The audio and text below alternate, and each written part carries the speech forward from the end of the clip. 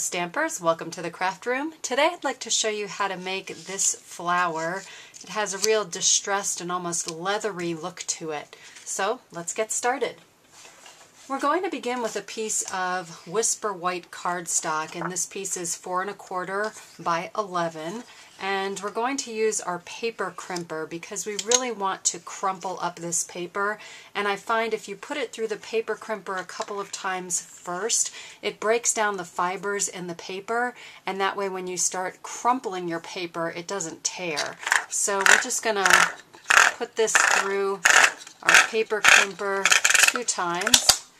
So that's once, and then back through again, and it doesn't matter what direction you go in. Again, we're just softening up these paper fibers, breaking them down. And then once you do that, you get to take out all of your aggression on your cardstock, and you just want to crumple your cardstock. So you're going to crumple it up, and then uncrumple it, and then recrumple it, really trying to get a lot of different creases into your cardstock. And I can tell this is doing a pretty good job of not tearing. If you get some tears, that's okay, but it's kind of nice to have an intact piece when you get done with your crumpling and smushing. Okay, so now that I've gotten my aggression out on my cardstock, we now have a nicely crumpled piece. The next thing we're going to do is take our Old Olive Classic Stampin' Pad, and we're just going to, direct to paper, start to put some Old Olive ink onto this piece of cardstock. And you can be as messy as you want. You can get as inky fingered as you would like. Just trying to cover quite a bit of this cardstock. And when you feel like you've gotten a nice amount of coverage, we're going to close up that ink pad. Next, we're going to bring in our Tempting Turquoise ink pad, and I found because these are both dark colors that doing these applications one after the other doesn't seem to discolor or ruin my ink pad. If you were using other colors, you want to make sure that you use your lighter color first and then your darker color, because obviously your ink pad is going to pick up whatever color you put down first. So now we're doing the same thing here, and you can once again kind of do this direct to paper technique. You can also kind of come in and turn your cardstock and just press it, and that way you're getting a little bit more into some of these crevices and grooves. And we're just trying to coat this side of the cardstock with ink. And once you feel comfortable with the amount of coverage that you have, the next thing we're going to do is a little bit of spraying. Now, I've put in this small spray bottle some water and also some drops, about 5 drops or so, of Chocolate Chip Classic ink. And I have a little spray box here. I'm just going to put this in, and we're just going to kind of saturate our cardstock with this spray. And I know it doesn't look so beautiful right now, but it's really interesting as it starts to dry. Those colors are going to start to come through quite a bit. So we've got that nice and sprayed down, and now we're going to use our heat tool to start to dry the cardstock. And you'll see as you start to dry it, some of the brighter color starts to come back through again, and the brown starts to get a little bit more subtle. Now that our piece is fully dry, it almost has a leather-like quality or feel to it.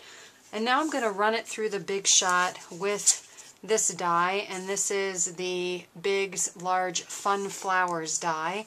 And I'm going to do the 3 different flowers. So I'm going to go do that, and I'll be right back.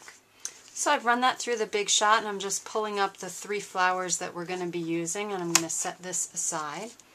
The next thing we're going to do is to distress these even further. So we're going to take our chocolate chip ink, our stamp pad, and also a sponge, and we're going to start to sponge the edges of each of these flowers.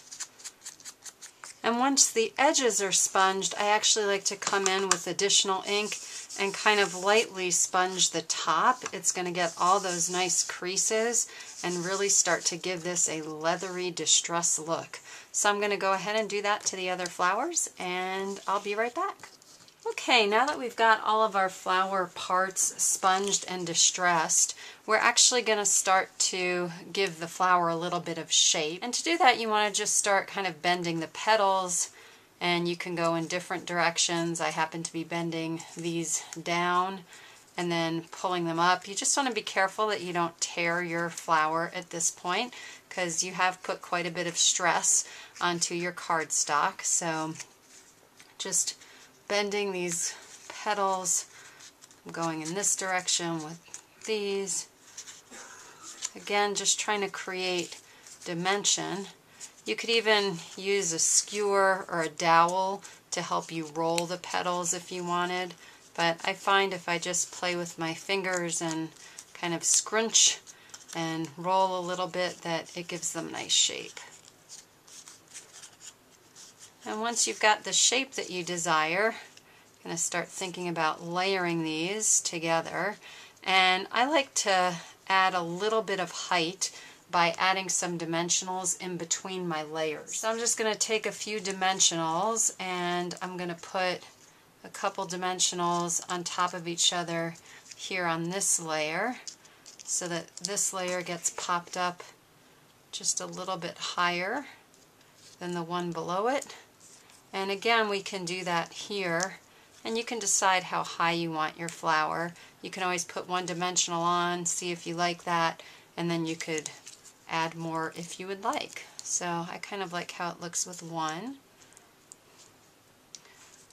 And the last thing we're going to do is add the center to our flower. On this particular card, all I did was take an extra large brad and I dabbed some champagne shimmer mist paint onto the center, but you can have as much fun as you like with the centers of your flowers. So for this one, we're also going to use these extra large brads. These are the 5/8 inch neutral brads, and I think I'm actually going to use a lighter colored brad this time.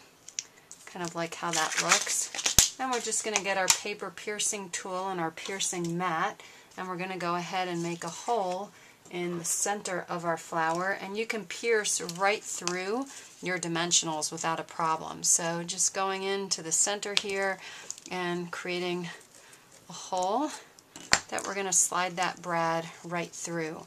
And these extra large brads have really long prongs, so they're able to go through the entire flower without a problem. And then you just want to fold those edges. And now you could go ahead and decorate your brad however you'd like. So I've grabbed some champagne glass glitter, and all I'm going to do is add some crystal effects right to the center.